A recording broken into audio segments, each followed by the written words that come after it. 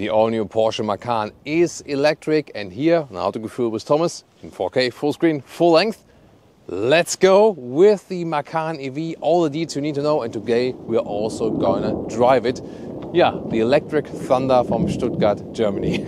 In the front we can see this 4-dot design for the headlamps, and this is a papaya color here, so very colorful indeed. And one of the special features, which are really helpful actually, is already here in the front, because to open the Frunk, you just need to slide here underneath the Porsche logo, and then it opens super easy. Don't have to unlock anything. 80 liters is the Frunk. You have a separate split here for, you know, whatever, or maybe like here this emergency equipment also on. And the alternative would be, it's also quite nice. Also looks beautiful when it's starting to rain, like with the drops on the car, even if it's not so pleasant for us, right? So here on the car key, you also have a separate button. We know it from Porsche, and it directly opens as well. And once again, no need to separately unlock it. This, of course, is very practical to store your charging cables then here. The length is 4.78 meters or 188 inches. So more or less the same size as before, a little bit longer. Wheels from 20 to 22 inch. These are the special largest 22-inch wheels. Very impressive. And we'll check out later how it is in the driving comfort. This is the Macan Turbo as well, so best performance action. 3.3 seconds is the acceleration figure. The Macan 4, normal all-wheel drive model, would be 5.2 seconds. A rear-wheel drive version only is to come later. Also shares the platform here with the Audi Q6 e-tron. Recently also shown that to you. By the way, here we have these black wheel arches in the high gloss black. Standard would be that you have the more matte plastic crossover wheel arches. Well, and now we had to find some shelter because that storm has been picking up massively. Oh my God, there's even hail coming. So yeah, short break and then we'll continue for you. So this area right here is where the Macan EV looks so different from the combustion engine model, which is, by the way, in Northern America, still available. Maybe 1 or 2 years or something, not for too long. In Europe, you can even not order the combustion engine anymore. So it's all about then the EV version here. Why is that, by the way? Because the combustion engine version does not comply with data security laws anymore. And it would have been too costly for Porsche, they say, to upgrade that. Audi has upgraded that with the Audi Q5, the sister model. Well, Porsche obviously did not. But so far, the first pre-orders for the Macan EV look very promising, they say actually. So we have to see if they can actually compensate for the lack of the combustion engine sales for them then. Porsche usually never touches the logo in its design form and the colors. However, here the turbo models now get this darkened out Porsche badge, so they allow that kind of now. And the top speed here for the Macan Turbo is 260 kilometers an hour or 160 miles an hour. That's even more than enough for the German Autobahn. However, you have to think about that the electric vehicles, when you drive them high speed, then of course the range will drop down significantly. The Macan 4, the normal all-wheel drive model, is, by the way, a little bit lower in the top speed. That one at 220 kilometers an hour or 140 miles an hour. And on the technology side, you also get an optional rear axle steering up to 5 degrees. It goes in the opposite direction in the front wheels, massively reducing the turning circle. And suspension technology-wise, the Turbo always comes with air suspension, adaptive air suspension, also gets stiffer in sport mode, softer than in the comfort mode. And on the Northern American market, this air suspension is always standard. In Europe, for example, the Macan 4 comes with the standard suspension, optional standard suspension with PASM, so it's an adaptive but not the air suspension yet. And the third step then is the air suspension. So it's always a market decision what they include in the standard equipment and what not actually. Then about battery and charging. 95 kilowatt hours net is this battery, and this will give us, to the first estimation, up to 500 kilometers, 300 miles of range. Of course, later on we'll test drive this one here, the Turbo also with its maximum peak of 640 horsepower, and then see about the realistic consumption figure. Recharging is a very cool thing actually here. Charging flap, this is here on the driver's side, and you just hold your hand there and then it opens as a sensor. 11 kilowatt AC charging, later also 22 kilowatt available. DC charging has a 270 kilowatt peak. And if you close the vehicle, by the way, also then here the charging flap, close it again. 21 minutes, 10 to 80% state of charge. That's massive here, 800 volt architecture. So it's one of the quickest charging EVs out there. Standard also a second charging flap here on the passenger side. That's actually cool. And then also with the sensor here, and passenger side is then AC charging only, and only one charging flap can be opened at times, so you cannot open them both at the same time. And yeah, sometimes there were these questions, can I have even more charging power when I plug a cable in from both sides? That's unfortunately not possible. This electric charging flap here, by the way, is an option. Otherwise, it would be one that is having this standard opening like a normal fuel cap. And pretty cool always to see. You can extend the spoiler from the interior, that is possible, and also retract it again if you want to show off to your friends. Usually that's done automatically when the car is driving at a faster speed, that you have a little bit more downforce there in the rear. And should you wonder, is there actually really no possibility for a rear wiper? Well, there is one optionally available, not just spec'd with this vehicle. Let's check out the turning indicators. Look at these here. They don't replace the daytime running light. They're underneath. That's even more interesting, right? And then you have, for a split second, an 8-element design. So, pretty cool, right? In the rear, really slim, very long. I like that. So I really have to say, design-wise, all the little detail, all the little elements, I just love it. The only thing I have somewhat of a problem with is that this very short overhang, there I found the combustion engine a little bit more beautiful, like the combustion engine Macan. What do you think? The trunk here, 540 liter or 480 liters for the Macan Turbo. Now, why would a Macan Turbo has less trunk space? We'll find out right now. First of all, there are cool features for opening and closing. Here, first of all, you're like, where am I supposed to press here? You know that the Macan so far had here in the rear wiper, had this button here.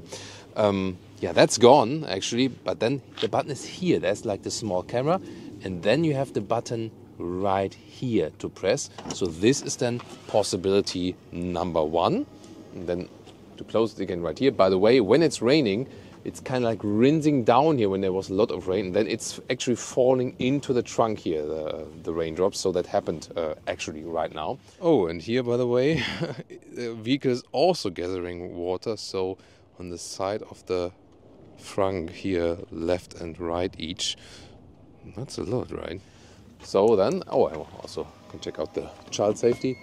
That's good. That's very sensitive indeed. So, and the second thing is, because they thought about how can we make opening and closing the boot even easier, and then they did some prototype testing, and sometimes maybe you have a DC cable you want to put on that side, but it's then on here. And then when you're having like cable action underneath the vehicle, sometimes these swiping gestures, they make the trunk close on your head when you stand here, have your feet underneath there. So they said, we don't do any swiping gestures underneath. However, here the risk, of course, a little bit lower because you have two charging ports. But then anyway, they went here for a kicking sensor, that you kick here, like where the sensor is also the exterior sensor. Then you kick here underneath. Now, you don't have to hit the car, of course. Then it opens, and then it has the second feature. So let's say you want to take out very heavy things, or maybe have like, in both hands something, and then you want to go back again. Then you can kick it again. This is also supposed to have like a short sound coming. Maybe does it now? Let's see. No, maybe again. So let's see. So you kick it here. They heard the sound, and when you heard the sound, then you move away from the vehicle, and then the trunk is closing automatically, so you don't have to put the things away first, maybe in the mud or something. And that's a very cool feature actually. So yeah, they really thought about it. And yeah, maybe it's not about the charging cable, but to me it really happened a lot of times already that I was putting something in the trunk like here, and my feet were underneath here, and then the swiping gesture was activated because my feet were underneath the trunk here, and I was doing like this, and then it closed on my head like so. That's happening. Does not happen here for the Macan, because these sensors here also detect if you are standing there, and if you're standing here, the trunk will not close on you. Cool thing, right? The width here is easy 1.40 meters, and then the length here is about 90 centimeters or 35 inches. So we were talking about the Macan Turbo and why it has less liter of luggage space. And the secret revealing is here underneath, because you have some space underneath usually, unless you go for this Burmester sound system with the subwoofer, which is standard for the Turbo. So if you go for the Macan 4 but get the same sound system with the subwoofer, then again you also only get the 480 liters, because they count the liter figures from underneath. Folding the seats, you can do it from here, from the trunk. That's a cool thing actually. There we go. That they really fold flat. So I did it now. You have to move the seats a little bit forward and then move them backward again. Otherwise the rear bench would hit the forward seats. But overall, I think trunk-wise and so on with these solutions, yeah, it's actually quite flexible. I like that. Oh, and by the way, about towing, first of all here, this side panel is a little bit loose. So when I press this button here, the whole thing goes in. That's not that good. However, what is good, that here, when I press this one, there's a towing hook available even. It's like half automatic, I would say. And it can indeed tow up to 2 tons, which is already kind of significant for an electric vehicle. This is the key fob, beautiful, and also here is a different material than in the front. You can also get individualized ones in your vehicle color, by the way. And then the door closing sound is frameless, by the way, and dual insulation, both in the front and in the rear. Yeah, I would say it's okay, considering it's frameless, it's still quite decent. Then, inside of the doors, nice ambient lighting integration. Here in this case then carbon fiber inlets. However here, hard plastic without any felt covering, just a little bit rubber ground there.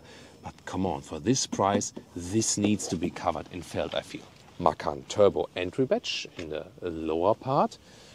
And in this case, an all black interior.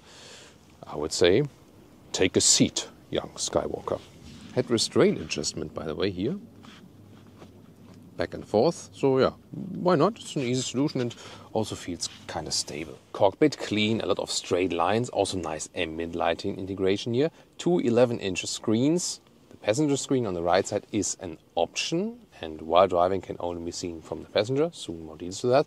Curved instruments here. Yeah, the steering wheel does block always a part of it, and the steering wheel itself, sporty as we know it from Porsche, also here with the darkened out Porsche logo here in the Turbo. But I still have, for example, like a volume jog at the steering wheel. Also here this drive mode selector, easy to control for normal, sports and sport plus and so on. And then you have this flying middle console right here with more space underneath. Cup holders, adaptive, also with illumination. And my favorite, real climate unit, clicking sounds and so on. That's awesome. In the front, you slide open in an inductive charging pad, which is also cooled. And if you want to charge with the cable, you could also put the cable like from the lower part to the upper part. There's a special hole for that one. But yeah, when the inductive charging pad is cooled, it's actually also cool to use. You got that one? Okay, it was a little bit flat maybe. Then here, the middle armrest, put it up, even more space underneath. And the seating comfort in general is actually quite decent. The only catch is that here for the Turbo, there's no alternative to animal skin. Whereas for the normal Macan, the Macan 4, there you also have a completely animal-free interior. Also with the animal-free steering wheel, and I would recommend that one. More animal-friendly and also more comfortable because it adapts more to the body, the whole surface from that. Here, without the panoramic roof, with 189, 6'2", still leaves a lot of headroom left, and well, there is a panoramic roof available if you want one. And here's the gear selector, and look at that optional passenger screen. In park mode, I can also see it. When I put in drive mode, it's gone, but just for me. Leah could still see it from her perspective. Just not me. Here, when I'm in park mode again, it appears, disappears in driving, not to distract anyone. There you can see this effect coming over to the passenger side. Then there it is. The infotainment has this main menu, and especially exciting are always the driving selections here. So you can activate the electric sports on or deactivate it if you want this additional sound actuator. And here, yeah, that's what I did initially from the outside. Always fun to deploy the spoiler. Of course, it does it automatically at higher speeds. The head-up display appears quite large, also very crisp. but just in a very specific view angle. Like here, like this, it's super crisp. But when I just move a little bit more like downward or sidewards, it feels like it's kind of like blurry on one of the eyes. So you really need to hit the exact angle that it's sharp. So yeah, I've seen head-up displays which are more forgiving in the angle you're watching it. What I also like is here this manual volume jog in the central console, and seat heating is also in a separate field. But to have it, you see here, you move that whole thing here. But it's interesting that it's, let's see here, it moves as a complete button, and then this individual field is activated. Yeah, and high gloss black also collects a lot of scratches and fingerprints and so on. But yeah, as long as we have the metal knurling here, I'm still happy. Rear doors also frameless. Nice here from the build quality from the handles. However, then on the inside here, all hard pack. At that price point, doubtful in that very detail. Then, well, as I'm driving, it's not too much legroom left here, I have to say. The seats are quite voluminous. It works here for a tall adult to drive behind a tall adult, but considering it's an electric vehicle and they should use more of that space and the wheelbase is longer than in the standard Macan, I think there should be more legroom. Headroom is, however, no problem with 189 or 6'2".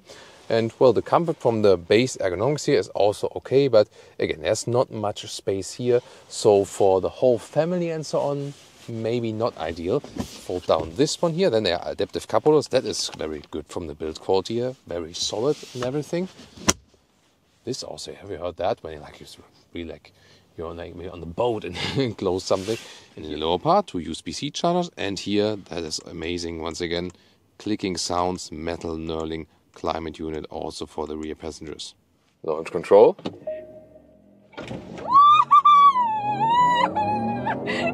Oop, that was 100, like 99. Whoa. Was that even 3 seconds? And that was even, yeah, you know that Porsche sometimes underestimates the acceleration figures. I think that's what happened here. I mean, that was 1 even, second. and then, yeah, it more felt like 2 seconds, like in a Macan Turbo GT or in a Model S Plaid. I mean, and this was even slightly uphill. Yeah, that's some crazy stuff, definitely. And you maybe also heard it. I turned this generated sound on. You know, feel that, hear that also. It's subtle, it's not too pronounced. You do have some kind of feedback. Yeah, the Lear meter also went off the scale for sure.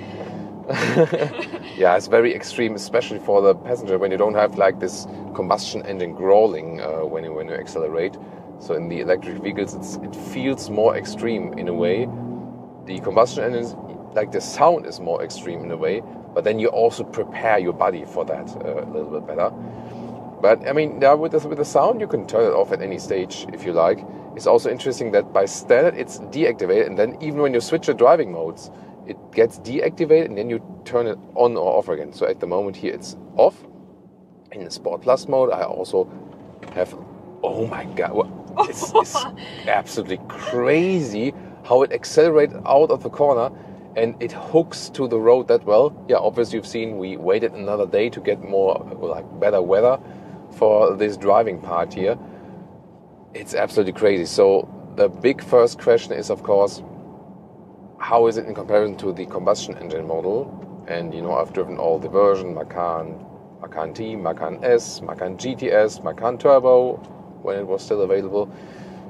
And you really have to say, just from a pure driving performance aspect here, especially the Macan Turbo, just tops everything in the Macan range. That's for sure. Yes, you might argue that the combustion engine sound then, after the 6-cylinder, is more emotional. Yes, that's also true. But from pure driving performance, how it hooks up to the road, how the power is distributed, how the performance is there, how quickly it goes out of the corners.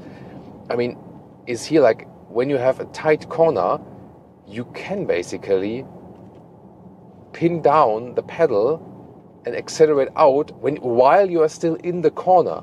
And that's like, no, I mean, usually you decelerate into the corner, keep a steady speed, and then when it's going straight, you know, or about to get straight, you accelerate out. That's usually also performing on the racetrack. But here, you really feel that while you're still in the corner, you can just pin it down and it's there. It's absolutely, yeah, you see how crazy it is. So suspension is absolutely tuned on a sporty note. Do you notice that this is here an air suspension? Not at all, not a single bit. When I would take a seat in this vehicle, drive it, I don't know anything about the suspension specifics. Now also two Macans coming, they're doing car-to-car filming. So would anyone ask me what suspension is it? I would not say it's an air suspension because it's tuned so stiff. I really have to say though, is that the sense of an air suspension? I think rather not. The air suspension should give you more comfort. You have to know, if you seek also like a comfortable family SUV, not a good choice. If you seek the most dynamic, sportiest one in this segment here, just come for a standstill here because I want to give some space to the car in front of us that we can drive a little bit quicker again, because it happens so quick that we catch up to the vehicles in front of us. It's absolutely crazy. So if this car passed. So the thing is really, oh, there's a beautiful landscape here, southern France. This is sportiness, period. The handling is incredible. So I really have to say, like, best EV SUV in the handling and also in performance. Wow, and at the same time, you are in control so much. Oh, that was interesting. I thought someone is behind me because the rear wing was going up and then the sun was reflecting in the rear wing, and I was thinking someone is giving me the lights from the rear. I have to take that into account. Yeah, so you're in perfect control. It feels like a way shorter vehicle. I mean, we're here at 4.78 meters or 188 inches, and it feels like I would be driving a compact hatch, and that does not happen with the combustion engine Macan. At the same time, what's really interesting now is, if you compare the combustion engine Macan to this one, due to the steering, the whole setup here, and you still get the Macan feeling. So if you drive slowly, you would say, yeah, I'm driving a Macan. So you don't have to switch in a way when you are existing Macan ICE customer. It more or less feels the same, especially when you're driving a little bit calmer. But as soon as you accelerate it out and drive it in a more extreme way, it feels like a completely different vehicle, and in a better performance sense, definitely. By the way, if we go away from that Sport Plus mode, go into the normal mode, of course the suspension is a little bit softer then, also the steering is a little bit softer. It does require some work always. It's really precise. I do personally like it. Leah already told me earlier she prefers it when the steering is a little bit softer, doesn't need so much force. I don't know if that's maybe a male thing or something, because I usually prefer it when, it gives a little bit more feedback. Leah rather prefers it when it's easier to steer. So I found it really perfect. Also, like how much degree angle I need. Here, for example, look at that. Now it's like almost 90 degrees. And the same way I turn the steering, that's what I really love. That's awesome. Wow. So that's really the thing. The performance is absolutely amazing. But then again, when you are not thinking of agile driving, when you're thinking of, hey, I want to drive it in everyday life, where I live, there are also some destroyed roads and so on. Yeah, this guy is always the only thing, I better leave this Macan pass. I have a parking spot here, watch that.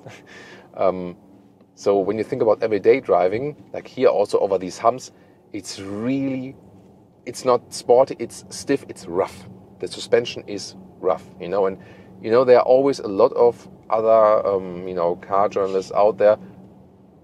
When they drive a Porsche, they will only tell you it's the best thing ever, best, this is best, and they're all blown away by everything. But I already try to differentiate that you know what you're getting into. And like I said, the performance is absolutely astonishing, but I would not buy it when I also want to have something comfortable. Even here, the air suspension, it does not give you both. Some vehicles give you both sportiness and comfort. This one does not. It does not give you comfort. It gives you sportiness, definitely. And I mean, this is the normal mode, and wow. We recently drew. Oh, doggo. Okay, careful. That's Thomas' dog mode. When I see a dog on the street, it's like full brake, maximum distance, silence. That's of course a little bit better here when the when they're driving the electric vehicles that we don't, annoy their ears, because they can hear that well. So here go back to the Sport Plus again. So even if the stability systems are drawn back here a little bit, it still gives you so much agility, So I rarely had that I'm driving such a heavy vehicle and I felt so much in control all the time. What a beautiful tree there as well. Wow. So now going downhill, talking about recuperation. There is not a strong recuperation when you lift your foot off the throttle. It's not their philosophy. So there's no one pedal driving at all. You do the recuperation with the brake pedal, period. That's, how everything is set up here. Which is, again, I think my point, that they try to make the transition from the Macan combustion engine customer as easy as possible, because that, again, accounts for that feeling. You can switch from normal Macan to this one and say, like, yeah, it's still my Macan. But then you're definitely blown away by that performance. And I can already tell you right now, yes, the turbo is here the pinnacle, but this 5.2 seconds of the Macan 4 will definitely be enough. And yeah, I'm already in talks with the Porsche guys about that they also offer the animal-free interior for the Macan Turbo. And I guess they will change it at some point as well, because at this moment this would of course be a major reason also to go for the Macan 4, that you can also get this more comfortable animal-free interior. And of course care about the animal aspect as well. Also going downhill, because the weight now is pushing me in the corner, but still, sometimes I have these electric vehicles where I think, yeah, it's enough of weight, come on. Yeah, here now maybe you feel, when it's getting tighter and then all the weight is pushing. But still, yeah, they're doing everything they can to counter that feeling. What else can you do for more comfort? These are here the 22-inch wheels. And you can stick with the 20-inch wheels, then you also gain more comfort. So at this moment, probably my best configuration would be a Macan 4, animal-free interior, 20-inch wheels, and then you still have comfort, because what I'm doing here right now is amazing to experience, but most customers of the Macan EV will 90% of the time not do this, but straight motorway, in the city and so on, and then the comfort aspect is even more important, and you still have enough of sportiness left then. Yeah. At the end of the driving part, by the way, because here topography changes are no problem for EVs as for the consumption, we'll also give you an extended update about our final concise test consumption for today. Pricing on the Northern American market, so the US, around $80,000 for the Macan 4, $105,000 for the Macan Turbo. German prices, European prices in euro. The standard Macan 4 at the moment, 85,000 euros, 115,000 euros here for the Macan Turbo. However, without extra equipment. The vehicle, as it stands here right now, 140,000 euros. That's of course super expensive. Yes, the performance in charging and so on, all the EV facts are actually very decent. However, you also have to think about what other vehicles you could get for a much, much lower price. But that's not specific to the Macan EV, but in general, of course, to Porsche. Yeah, and so quickly the weather can change from one day to another, actually. After driving, what could we score on our test loop, which included launch control, acceleration, a lot of topography changes, of course not an overall high-speed average, so longer way motorway, German Autobahn, high speed we will do at a later stage again with this vehicle, but on our test loop, which would be a test loop that we would have done with the combustion engine Macan, for example. Here we could score some 19 kilowatt hours on 100 kilometers, which is quite decent. That's 3.3 miles per kilowatt hour, and that means exactly the estimation figure from earlier, 500 kilometers or 300 miles of real-world range. Yeah, I think you can live with that, considering also that battery size. Question is just, do you like the new Macan EV, or would you rather tend to go with the sibling, the Audi Q8 e-tron, or for that price buy 3 Tesla Model Y?